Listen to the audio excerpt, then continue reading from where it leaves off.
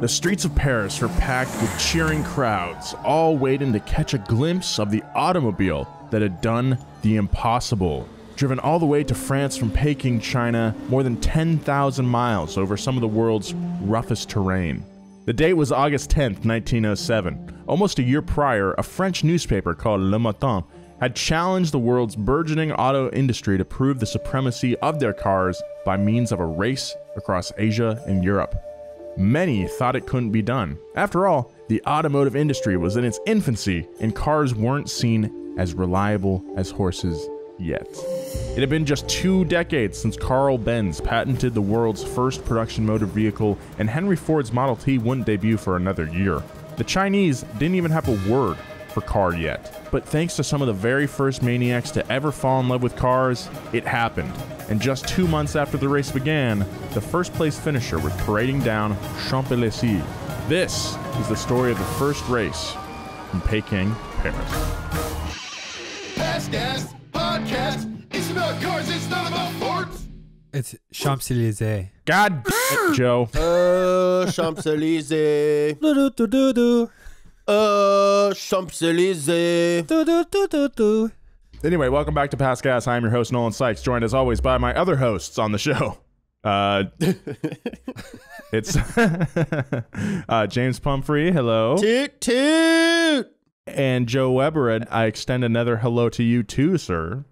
Keep it juiced. Keep it juiced. Well, today we're talking about the first not transatlantic, one of the very first motor races in history. You know, it's still pretty good. It's not like they drove across the Atlantic or nothing, but, you know, it's far, too. Wait, is this the race that Whoopsie Goldberg was in with a car with Seth Green? Mousetrap, starring Nathan Lane. Loved that movie when I was a kid. Not that that has anything to do with it. I think we should just get into it. How about that? It's all right. In January 1907, a challenge appeared on the front page of Le Matin. James, could you give me your best French accent here? Is there anyone who will undertake to travel this summer from Paris to Peking by automobile? Whoever he is, this tough and daring man, whose gallant car will have a dozen nations watching his progress, he will certainly deserve to have his name spoken as a byword in the four quarters of the earth. Dang, yeah. So we all know this quote already because I did not realize this, but this race is part of the very first episode of Wheelhouse. Yeah, why are race cars red? Anyway, the newspaper dubbed it a stupendous challenge. A stupendous challenge. It would be a stupendous challenge for any man with any car. Le Matin. No horses allowed. No horses allowed.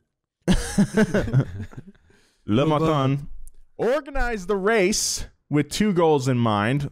The first was publicity for the paper itself, and the second was to promote the French car industry, which had not gained the same traction as manufacturers from Italy, England, and the United States. Using the somewhat recent spread of the telegraph across Asia, they planned to publish live dispatches from reporters traveling with the race to drum up excitement for both. Initial interest in the challenge was high, with over 40 entrants submitting their intention to participate, but by the time the deposit of 2,000 francs, or about $35,000 today, was paid, the field was whittled down to just 5. Most fervent among those were 2 men of completely opposite means and personality. I feel like we're going to get some protagonists in the story now. Oh, yeah, but they're an odd couple. One of them's messy and one of them's neat. On one side was Prince Scipione Borghese, a well-known Italian diplomat, explorer, and mountain climber who had previously journeyed across Asia from Beirut to Peking, which is now known as Beijing. Upon reading the call to action in Le Matin, he immediately wrote to the newspaper that he would be participating, which helped lend credibility to the challenge. His no-nonsense demeanor was clear from the start. He quickly commissioned a car from an early auto manufacturer based out of Turin, Italy, and began meticulously planning his journey. What? This is the guy. This is the guy who had the red car, the Italy mod. It was. This is the guy. This is the guy I was telling you about. Yeah, I believe this car had about 40 horsepower. The Prince Scapone. Borghese. Borghese enlisted the Russian Petroleum Company Nobel to deliver fuel deposits across the Russian Empire at no cost to him. Sponsorship, baby. Yeah, baby. Yeah. Friggin' fuel companies have been sponsoring races since the beginning. At this point, gasoline was more commonly used in dry cleaning than in cars. So Nobel had a huge incentive to prove that it was possible to drive through Russia. Borghese also brought on his personal mechanic, a former train engineer named Ettore Guizzardi. Guizzardi.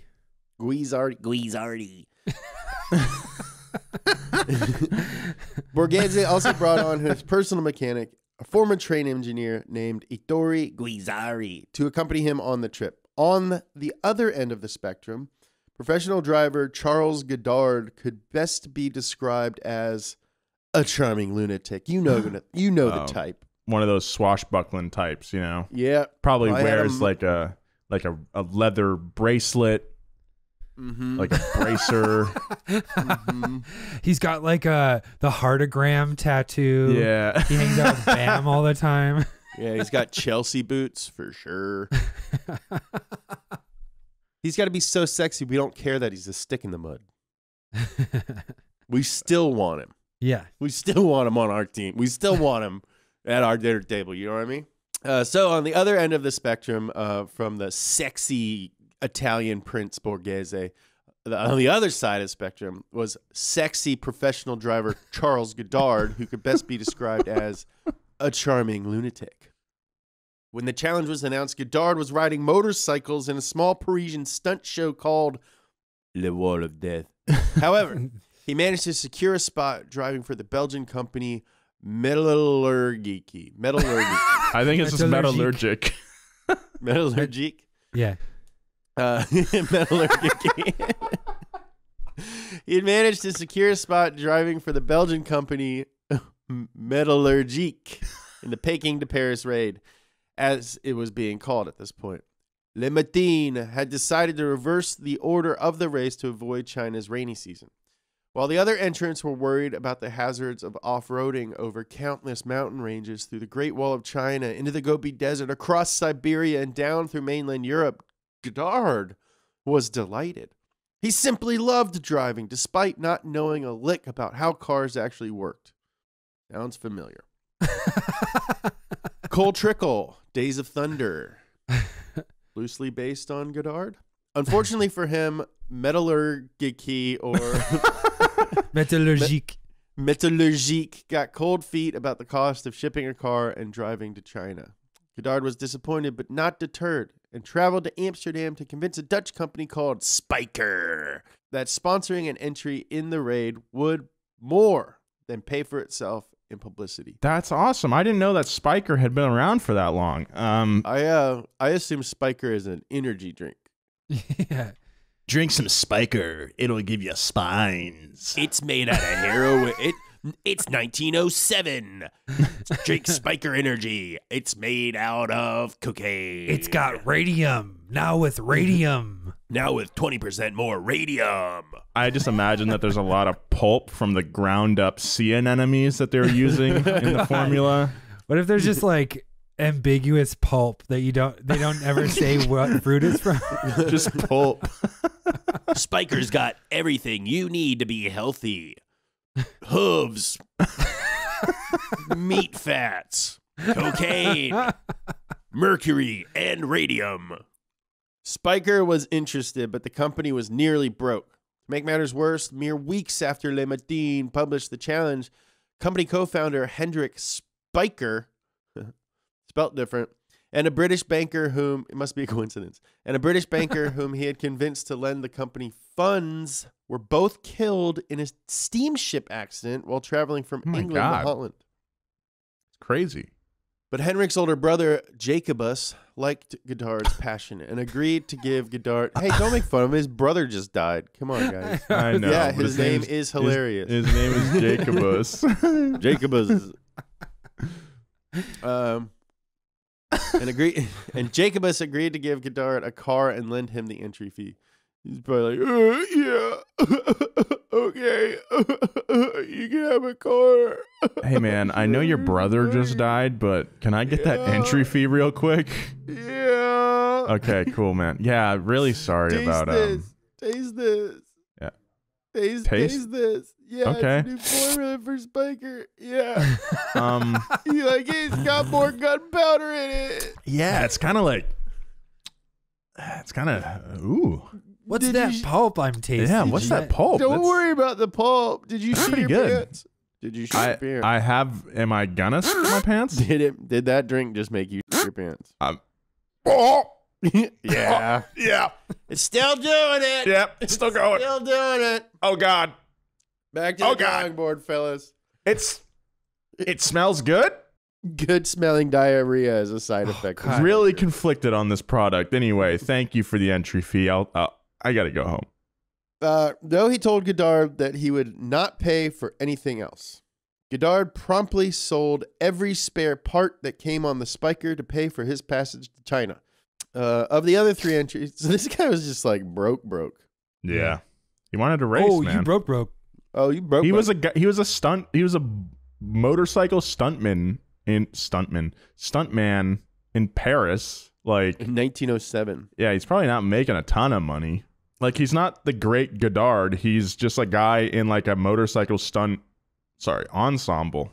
Yeah, he's like the guy at Universal Studios that does the Waterworld show 10 times a day and risks his life for like $50 a pop. China's foreign council, known as the Waiwapu, didn't want it to happen.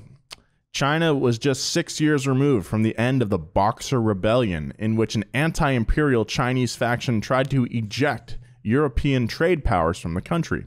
The European powers eventually won through sheer military force, but the Waiwapu's leader remained suspicious of the West. He assumed that the raid was a cover for European spies to sow discord in the Chinese mainland, or possibly a test for a land invasion from the West via automobile. I think those are legitimate concerns. Pretty reasonable concerns, I will agree. And as a result, the Chinese government's position was to be as unhelpful as possible to these chichos, the term they invented for cars that roughly translates to oil chariots. Dude, we should start calling cars chichos. Chichos. Yeah, my chicho. Got the new chicho outside. But because of the treaty that ended the Boxer Rebellion, the Waiwapu did not have the power to officially reject the racers. Instead, they did everything they could to make le mouton, or drivers, cancel the raid themselves. And guess what, fellas? It almost worked. The raid was nearly canceled twice due to the Chinese government's efforts, which included a refusal to grant the drivers passports into Mongolia. The first time was before the majority of the drivers had left Europe. The second was mere days before the raid's official start. Maybe they shouldn't have called it a raid. Yeah. You know, branding is so important in life. If you call They it a probably raid, should have like explained cars to Chinese people too before. It's like they're trying to bring these huge machines into their country and do a raid with them. Like, I wouldn't let those people in. I don't know. They want to come do an oil chariot raid? Oh, is that cool? What? No. I mean, if they wanted an easier time, they should have called, not a raid, but like a chicho Fun run. A celebration of the automobile, perhaps. Something Cruise. that's a little more like cruise, something a little more benign, you know? A Toys for Tots. Toys for Tots never raises any suspicion. So anyway, George Cormier in particular worried about the driver's safety without passports. And also saw business opportunity. These were the only cars in all of China. If the race was canceled, they could be sold for a tidy profit. Hey man, cut your losses, but make that money back. But Borghese and Goddard wouldn't hear of it. Both drivers insisted they would press forward with the raid even if no one else did, even if the government didn't issue them passports. Cormier and the Waiwapu both eventually caved to the pressure, and the race was on. The raid launched on June 10th, 1907 with a lavish send-off from Peking. The rainy season had come early, muddying up the streets, but it wouldn't stop the festivities. Accompanied by fireworks and a military band, the cars roared out of the French ministry compound into the streets crowded with Chinese citizens. Led by Cormier, the parade of cars made their way to the city wall and out the enormous Gate of Virtue Triumphant into the surrounding plains. The race was on. Conditions were immediately terrible. Despite Le Matin's attempts to avoid the bad weather, the early rain made the drive into the Jundu Mountains nearly impassable. All the teams were forced to hire porters to drag and carry their cars through narrow river gorges and up into the dizzying heights of the mountain range. So already they're not driving. This meant that each car had to be as light as possible. So all the drivers had to dump many of the extra supplies they carried, except Borghese, who had the body of his heavy Atala mod removed and carried separately by an extra team of porters. You got that cash, why not? Yeah, dude, spend it. Goddard was sad to lose his food and drink reserves, especially that sweet, sweet Spiker energy drink, particularly a free case of champagne he was gifted at the starting line. Why would you bring that with you? I mean, why not wait till the end? Anyway, he was so broke that in order to pay for his accommodations, food, and fuel, as well as the dog he adopted from a Peking market, this dude's bringing champagne and a dog? Yeah. Doesn't seem like he's great at managing money. I'm just going to say He really doesn't, no. Yeah, he scammed 5,000 francs out of the Dutch minister in Peking by falsifying a letter of credit from the owner of Spiker. So he's scamming it up. He's racing. You know what? This might be one of the first motor races ever.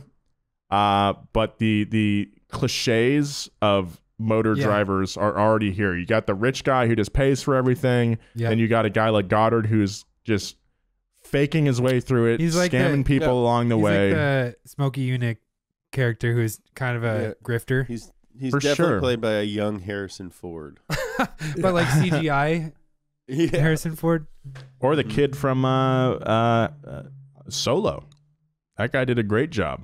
But anyway, it's just amazing that the cliche racer tropes are already here in the first race ever. I'm just amazed by that.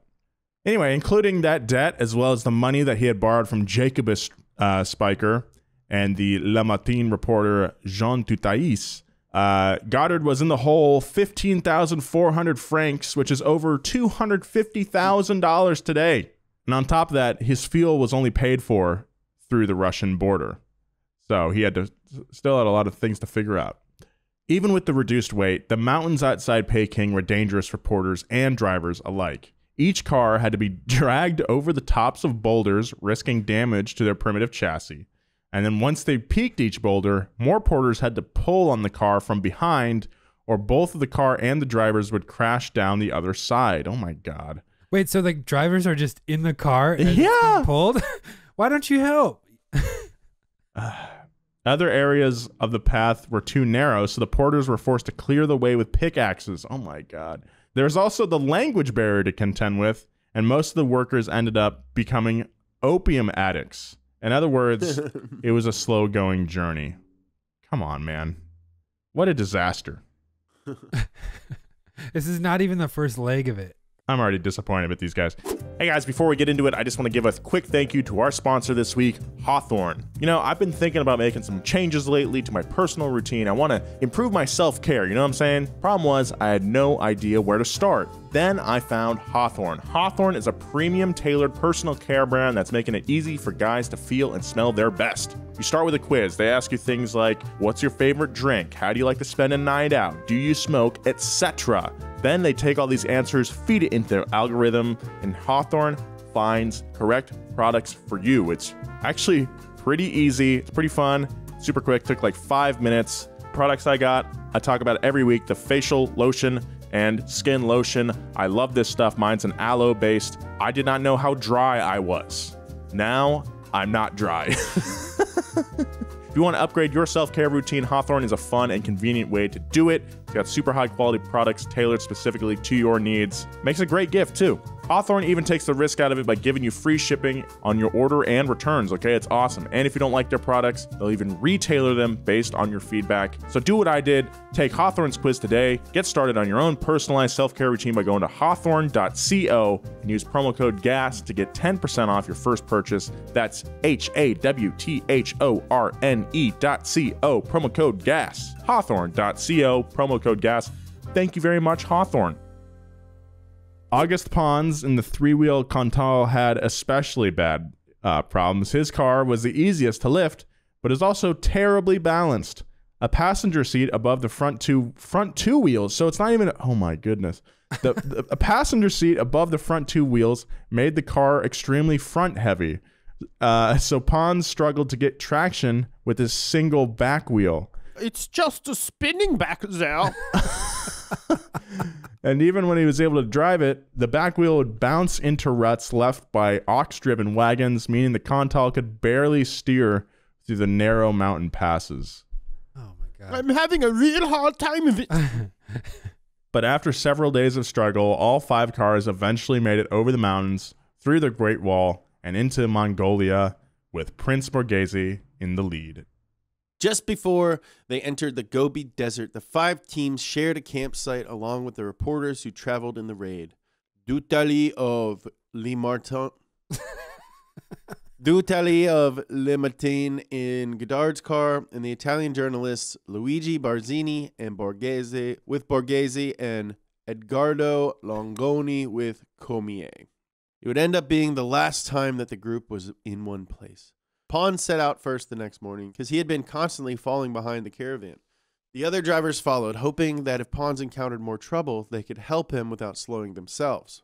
First was Comier and Collignon in the De Dions, followed by Godard in his Spiker, then finally Borghese in the powerful Atala. To stay on track, the drivers followed a route laid out by telegraph poles between their campsite and the next stop, a remote telegraph station where Le Martin had planned a fuel drop. Pons indeed ran into more car trouble, running out of gas well before the refueling point. What happened next is a point of contention. Pons had already fallen behind all 3 French drivers when he broke down, so Borghese at the back of the pack was in a position to know that Pons was stuck. However, when Borghese caught up with Godard that same day, he claimed that Pons was fine. Was it a misunderstanding? Or was it sabotage? Either way, Pons never reached the telegraph station that night. According to the caravan agreement, Borghese should have retraced their route to rescue Pons and Foucault because he had the fastest car. Instead, Borghese told the others he would continue toward Paris. When pressed, he suggested that Pons would be fine because the drivers had not yet left inhabited land. The other drivers, when faced with returning to find Pons or letting Borghese get a day ahead in the raid, regretfully decided to push on as well. With guilty consciences, Godard and Dutali sent riders on horseback to find the Cantal. But when they found him, he was a fat skeleton. That's that's crazy. Yeah, it's like, I know we made this like pact, but like, Nah. And it's not like you're going that fast anyway. Like, why not just take the time? Like, you spent days carrying your cars over these mountains. Like, you can afford to burn some more time going to get the other dude, you know? Right. The race is a year long. Yeah, come on, man. Come on, man. Come on, man. Before they could continue, the drivers faced another problem. The fuel drop had arrived with leaky tanks. Oh, no. So much of the gas had evaporated. Oof. With Pons absent, Borghese and the 2 De Dion drivers all took what amounted to their full share. But Godard did not want to force Pons from the raid. He decided to take less gas and leave some behind in case Pons eventually made it to the station. Godard is the Gaz. He's a good guy. I am rooting for Godard here. Yeah. Because he's like a scallywag, but he's got honor. Yeah. Yeah, Borghese just like immediately gave up all his integrity. Just I like, do not bye. care about I'm gonna win. the lone wolf. Does not care about the weak sheep. You had twice the amount of porters that we did. You're not a lone wolf. Even the lone wolf needs a porter or 2. This noble decision left the Spiker without enough gas to make it through the desert. Godard wired to the next telegraph station where a larger fuel supply was waiting and asked the operator to send out a camel loaded with gas tanks to meet him. Wow. Godard reasoned that he could borrow enough fuel from the Dions in order to reach the camel driver. But his level of worry was clear to Dutali's later in the day when Godard realized he forgot his dog back at the telegraph station. No. But refused to return a retriever. Oh. Yeah, it's just a it's 1907. It's just a dog. It's just a dog. 1907. I think the dog is better off, honestly, not being on this I journey. forgot my freaking dog. If the dog had stayed with them, there's a above. Good chance it would be eaten. Yeah, I was about to say that. Yeah, good chance it would be find its way into a can of Spiker, if you know what I'm saying. As the others made their way across the Gobi, Pons and Foucault remained stuck. The riders sent by Godard and Dutilleux never reached him. The two Frenchmen spent several days stranded at the edge of the desert, nearly died of exposure before stumbling across a tribe of Mongolian nomads who nursed them back to health. After they were eventually rescued by a team from Les Montines, Pons claimed he was betrayed by the other drivers. They tricked me. His Cantal was left to rust in the Mongolian desert. Dang. Meanwhile, Godard faced his own problems. He managed to beg some gas from Cormier and Collignon, but they claimed to be low themselves and didn't give Godard enough to make it through the desert. Sorry, we barely have enough gas for ourselves. Yes, we barely have enough gas for ourselves. Sorry, Godard. When he eventually ran out, he tried to ask the Dion drivers for help a second time, but they rumbled past him without stopping. So much for that agreement. Huh? I was about to say, I think this Au really revoir. shows, like, Au revoir, monsieur. in these dire situations, like, they are, like, you know, the lack of forethought that went into this. They're like, yeah, of course we'll just have an agreement. We'll help each other to Russia. But then, like, when things start getting actually hard and you have to start making these really hard decisions, like, certain people are gonna, like, be dicks, you know? Yeah. Straight up. Well put. Straight up. That left Godard and Dutilleux stuck in the middle of the Gobi Desert as temperatures reached 116 degrees. Ugh. Cormier and Borghese both later claimed to have passed the camel driver with Godard's requested fuel, but that supply never made it to the Spiker. Instead, Godard and Dutilleux huddled in the shade of their vehicle for nearly 2 days, subsisting on dry cubes of condensed soup and drinking oily water from the Spiker's radiator. Oh my God. Dang, our boys almost died. Wow. Yeah, dude. Dry cubes of condensed soup sounds really good, though. I'm not gonna Dry lie. cubes of condensed soup. In the midst of their ordeal, they were discovered by a lone woman on camelback who tried and failed to tow the car with her mount. Later that night, they were passed by a caravan of merchants who left them for dead.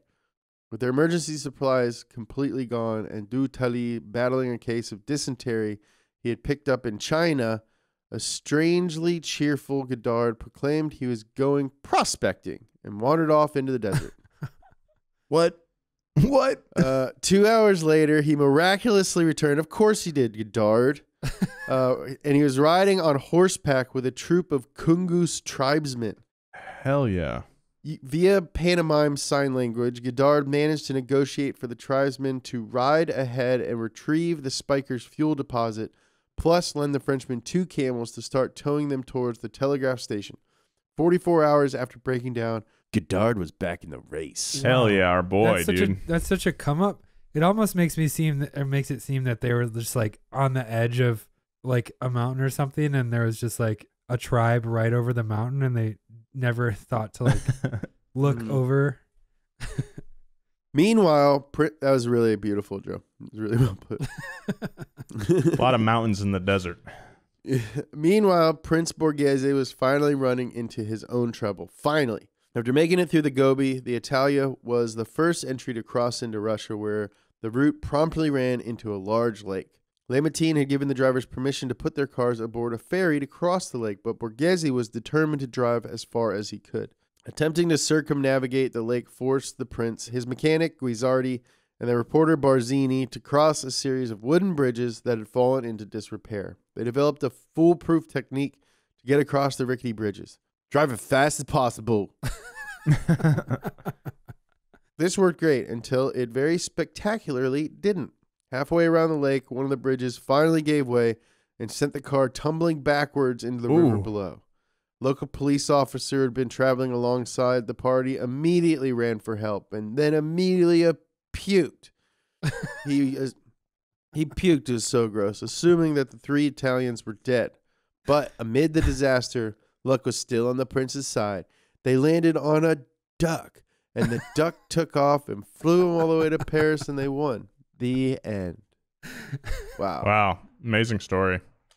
Wow. What's up? Follow me on Instagram. JK, it's not the end. He and his companions escaped the wreck with just bumps and bruises. Some nearby rail workers helped Guisardi repair the Italia, and they were back on the road within 3 hours. Borghese realized that the bridges were too dangerous to cross, and instead came up with an even more dangerous tactic. They would simply drive along the Trans-Siberian Railway instead, and that meant dodging the trains running along the same single rail, which quickly proved to be very treacherous. After one very narrow escape from an oncoming freighter, the prince called in some new favors and had his Itala added to the rail schedule as its own train line, so they could avoid more close calls. That's some Prince stuff right there. That is some Prince stuff. It was in this way that Borghese made it all the way to Moscow while Goddard was still stuck in the Gobi Desert. And meanwhile, Cormier and Collignon kept going at a more modest pace and reached the European border in Russia. After blowing past Goddard and Dutalis in the desert, Cormier later described his part of the journey as fairly luxurious. The de Dions had a hefty supply of traveling food and were welcomed with lavish parties being thrown by the racing delegations in almost every town in Russia. Sounds pretty fun. Perhaps part of the luxury was knowing that he was now quite far ahead of Goddard and quite far behind Borghese, so there's no need to rush. If so, that sense of complacency betrayed him because Goddard, after nearly dying in the desert, somehow drove for 24 hours straight to catch up with the de Dions in Tomsk, Russia. Ha ha! It is I, Goddard! But you are dying in the desert. But I did not die! I am friends with the tribesmen! We got a camel to drink a bunch of gas and walk out to the desert and meet you, then throw up all over your car. Ha ha! Never underestimate Goddard! He's got a sword now. He's wearing a mask. Yeah, dude. Goddard rules! From there, Cormier, Collignon, and Goddard Let's go! agreed to resume It is me, Goddard! caravanning Let's go! through Siberia, but Goddard ran into car troubles. To keep the spiker running, he successfully plugged a hole in his rear axle with raw bacon. Despite the ingenious and delicious quick fix, he was eventually unable to continue after the caravan tried to fjord a river and his magneto got wet. Nobody wants a wet magneto. Wait, did you That's say somewhat- fjord a river? Fjord a river, yeah. Say it, Joe. Say it. I see your face. A fjord is a body of water, but you try and ford a river. What if you try to ford a fjord? Yeah, you can ford a fjord. Can you afford to ford a fjord? You can afford to fjord the ford. Ah, you said it. Anyway, nobody wants that wet magneto. Goddard, thinking quickly, Goddard sent a telegram to Jacobus Spiker Telegram's requesting... like an AIM or a BBM. Yeah. It's like a 2A. Yeah, like it's you ever been on your 2A and you sent like an Excel sheet to your friend? Basically the same thing. Goddard sent a telegram to Jacobus Spiker requesting a mechanic and some spare parts. Spiker, who had previously concluded that Goddard was Hold a on, I have con something man... really important. There's something really important. I have 401,000 Instagram followers now, Nice. so I need a really good 401k joke.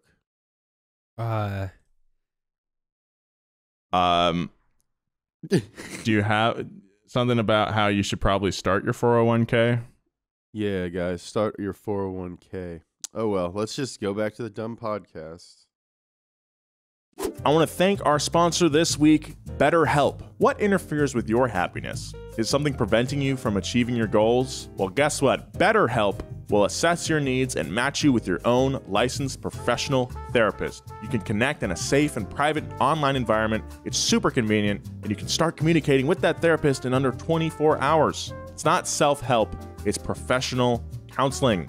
That's right. Send a message to your counselor anytime. You'll get timely and thoughtful responses. Plus, you can schedule weekly video or phone sessions. So helpful right now. All without ever having to sit in an uncomfortable waiting room. BetterHelp is committed to facilitating great therapeutic matches, so they make it easy and free to change counselors if needed. That's super convenient. It's more affordable than traditional online counseling, and financial aid is available. BetterHelp is available for clients worldwide, and there's a broad range of expertise available which may not be locally available in many areas. BetterHelp has licensed professional counselors who are specialized in depression, stress, anxiety, relationships, sleeping, trauma, anger, family conflicts, LGBTQ matters, grief, and self-esteem. And of course, anything you share with them is confidential. It's very convenient. BetterHelp is professional, affordable, and you can check out testimonials posted daily on their site. But just as a disclaimer, BetterHelp is not a crisis line, okay? In fact, so many people have been using BetterHelp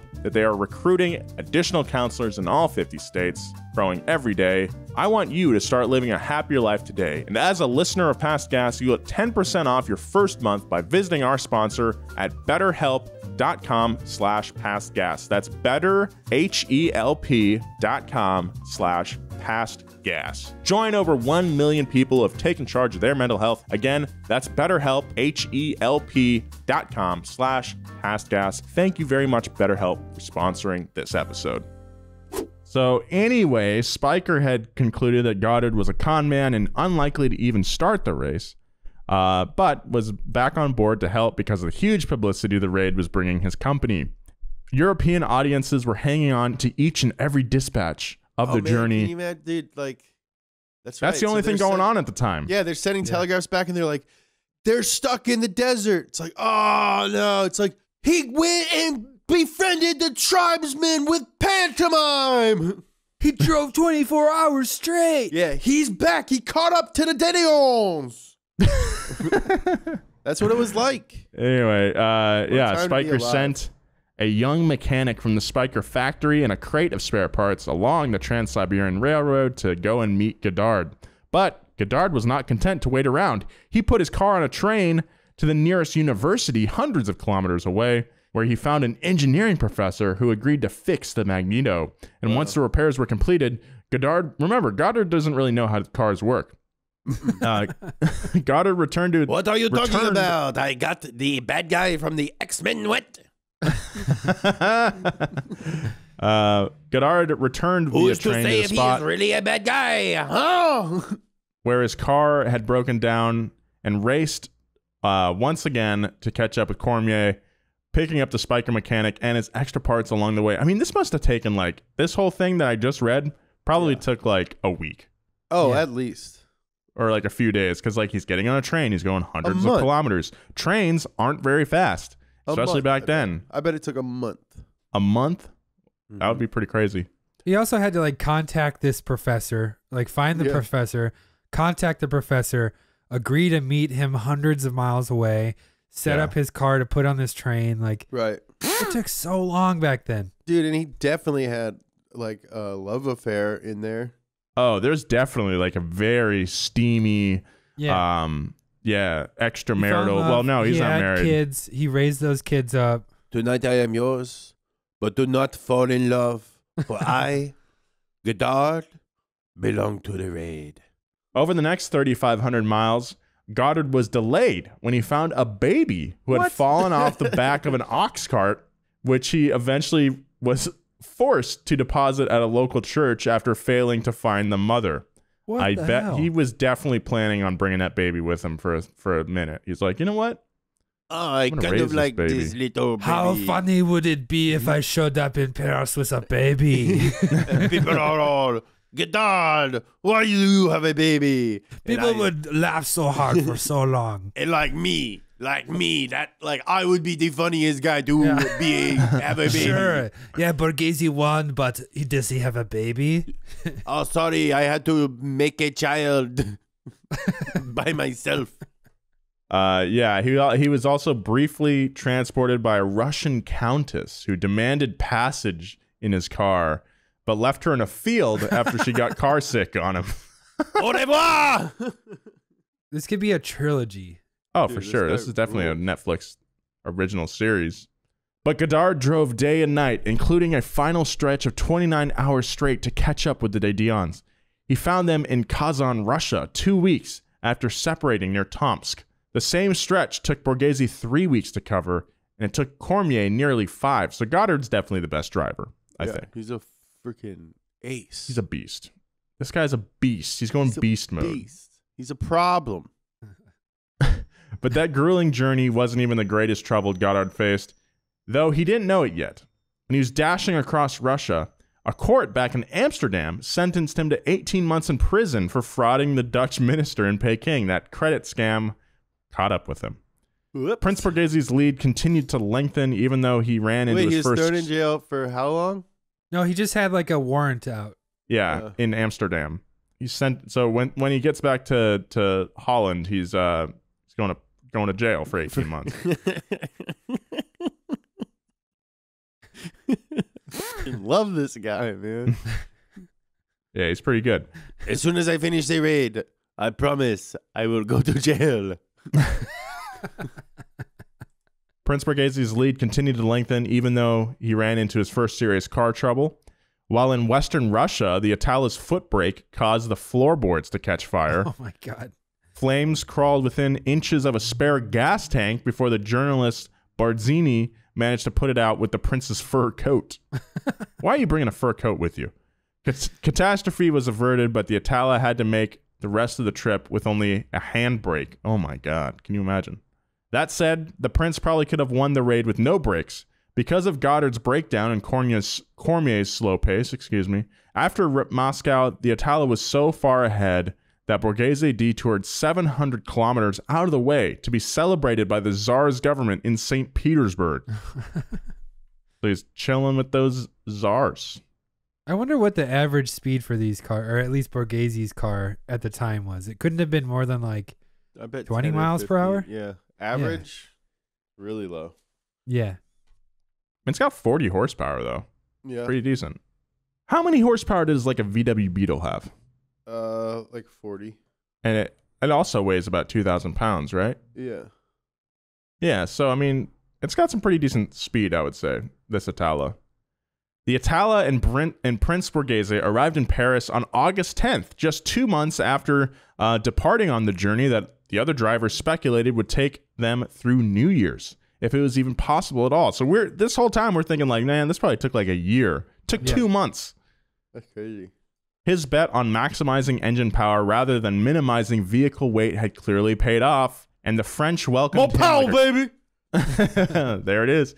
And the French welcomed him like a conquering hero, even though he was the raid's only Italian driver. After meeting again in Kazan, Goddard and Cormier decided to forget any bad blood from earlier in the race and caravan the rest of the way to Paris. All parties later said that the 265 miles from Kazan to Nizhny Novgorod, from Kazan to This is the Nizhny hardest Novgorod script. was the worst section of terrain they had faced. But after making it through, it was clear sailing to Moscow and the paved roads of Western Europe until Goddard was arrested as soon as they crossed into German territory. Oh my God. Let him finish it. The arrest was organized by Le Martin, No. who'd been minimizing the progress of the Dutch-made Spiker in order to make the Dions look better in comparison. Ugh. It's slimy. The raid's organizers worried that Goddard would decide to set off on his own and easily beat the two Dions to Paris because the Spiker's advantage in power. Aren't they going to learn? He doesn't think like they do. He's a stand-up guy. What a slippery, slimy snails these guys are. The French cars finishing last would have been an embarrassment to their automotive industry, particularly if the entry was driven by the boastful Goddard. So, they had him arrested. But, I mean, Borghese has already won it in an Italian-made car. So, Well, they can't have it finish last. Mhm. yeah, that's true. Cormier and Collignon regretfully moved on without Goddard. Yeah, right. The Spiker entry kept pace with them using a replacement driver who Jacobus Spiker had brought to the German border with the knowledge that Godard might face legal trouble. Just a few miles from Paris, Godard caught back up with the caravan at their final breakfast before completing the raid. He made a last desperate attempt to get behind the wheel of the Spiker and drive to the finish line, but he was pulled from the car by local police. Man. An emotional Dutali volunteered to drive the rest of the race, even though he didn't have a driver's license.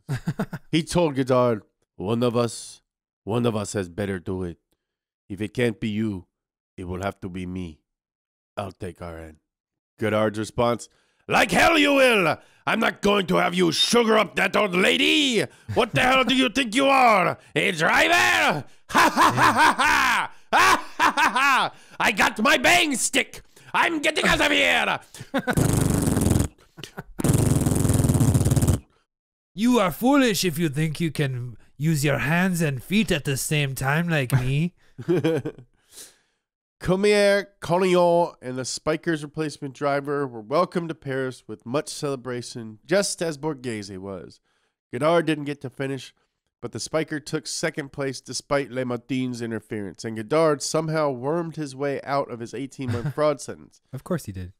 6 months after the conclusion of the Peking to Paris raid, he was on the starting line for a race around the world from New York to Paris via Japan. We have to do that, Yeah, that's Past cool. Gas. Well, it may not be well remembered today. Peking to Paris was a triumph for the automotive industry. By the end of the journey, Prince Borghese estimated the drivers had driven nearly 16,000 miles, and apart from Godard's wet starter, not a single car had any major mechanical failures. The massive publicity that the raid generated also helped the European public accept cars into their lives once the next wave of companies like Fiat and Ford made them more affordable. But more than anything, it helped prove that the automobile, the horseless carriage, the chicho, the oil chariot really can go anywhere as long as the driver is crazy enough to take it there. That's what I'm talking about, maybe. And if I wanna remember do- correctly, the winning margin was only by about 60 minutes. Borghese was able to beat the De Dions by 60 minutes.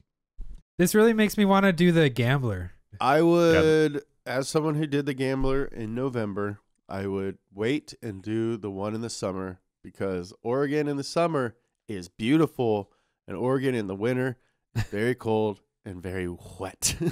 I kind of like the misery of it, though. That's Yeah, me too. that's what's attractive to me. So maybe Okay. Joe and I will get some other donut staff members out Yeah. there if James wants to take this one on. Dude, Joe, me, Job, I Mhm. think would definitely enjoy that. Yeah. I'm just saying you're going to have a lot more fun in the summer. I'm just saying I'm a glutton for punishment, and I'll do both. It's not fun. You can't even do the race because like all the trails are closed and stuff. It's like not fair enough. fun. Like I think maybe they don't even do it in the winter anymore. No, they just did it. I saw people driving through the river. Yeah. It's a different vibe. It sounds like the summer one is fun. Yeah. The winter one is. Agree is, with you, Nolan. I'm kind of a mud cuck. I would love to get out there and get stuck and have to like dig our way out and go through a little bit of trials. I But think you it'd be can really do that fun. in the summer and then it's like fun versus like the winter where it just like you like and the end point is camping. So then you're just camping in the rain. That's a fair point. That's In a the fair dark. point. Okay. Like it's just Anyway. like, you're miserable for almost 48 hours. Okay. I mean I do. I've been miserable for like 10 months this year. I don't care. More misery. Anyway, guys, thanks again for listening. I'd just like to acknowledge our source for this episode, Mad Motorists, The Great Peking Perry Race of 07 by Alan Andrews. Also want to give a big shout out to Greg Nix, our writer and researcher for this episode, and also Bridget, always our producer and editor. Absolutely. So without further ado, bye. Thanks for listening or watching Past Gas. We really appreciate it. This is like one of our favorite things to do. Follow the boys at Joe G. Weber, at James Pumphrey, at Nolan J. Sykes on all social media if you want to know more of our thoughts on mundane thanks for listening. Be kind. I love you. Keep it juiced. See you next time.